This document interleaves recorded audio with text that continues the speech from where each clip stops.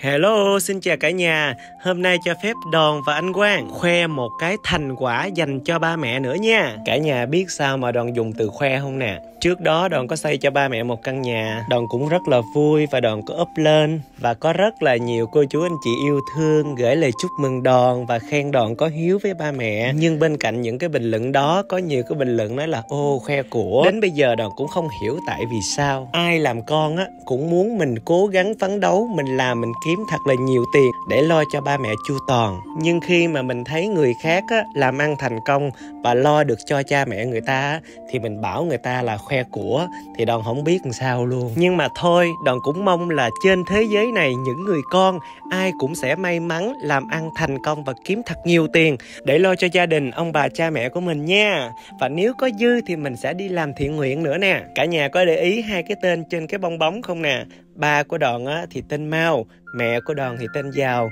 Ngày xưa ba với mẹ với mấy chị em ngồi chung với nhau có nói vui với nhau một câu rằng là ba tên Mau, mẹ tên Giàu, mà sao gia đình mình nghèo hoài vậy ba mẹ? Nhưng mà ông trời không có phụ lòng người. Sau một thời gian dài đăng đẵng cố gắng thì Đoàn đã vươn lên được chính mình. Và gia đình của Đoàn cũng đã thoát cái cảnh nghèo rồi. Và bây giờ gia đình cũng khá giả hơn. Thương cha xuôi ngược giữa dòng, mẹ yêu tất cả gánh gồng nuôi con. Thật sự cuộc đời của Đoàn rất là may mắn. Tuy là tuổi thơ của Đoàn có hơi cực khổ, gia đình của Đoàn thì có hơi khó khăn, nhưng cái may mắn á, là Đoàn được làm con của ba mẹ của Đoàn. Ba mẹ luôn yêu thương Đoàn, luôn hiểu cho Đoàn và luôn cảm thông với tất cả từ cái giới tính của Đoàn và mọi mặt và con đường của Đoàn đi. Thương ba mẹ một cái này nữa nè.